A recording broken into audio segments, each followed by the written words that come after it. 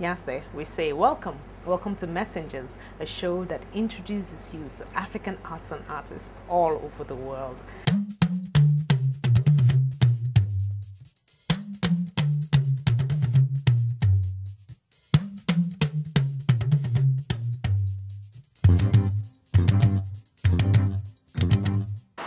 Frankly, I think we need education for art appreciation.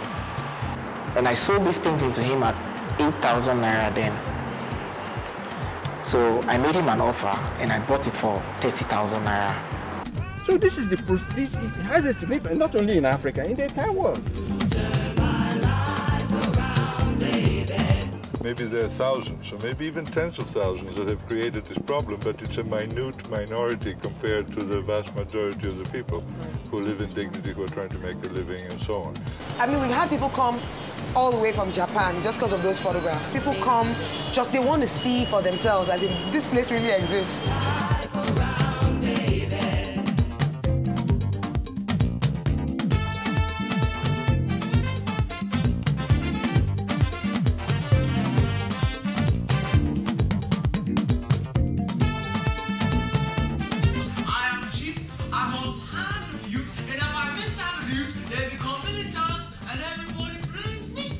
I said, man, this is what we're gonna do for the rest of our life.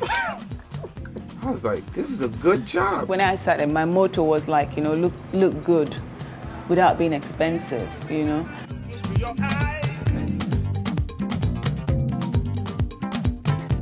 All I needed to do is to realize that the God that gives a talent makes you walk through the project and succeed in getting it done.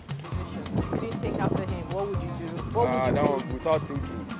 Bored. I think I'll be sitting out here when somebody thinks.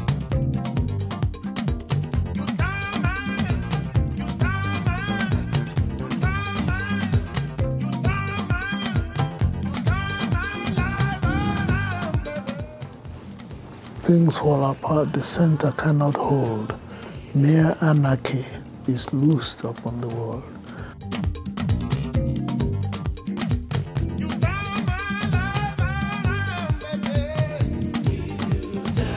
And until next time, when we bring you another fantastic artist making waves across the Atlantic, you're watching Messengers, and I'm still Oiza.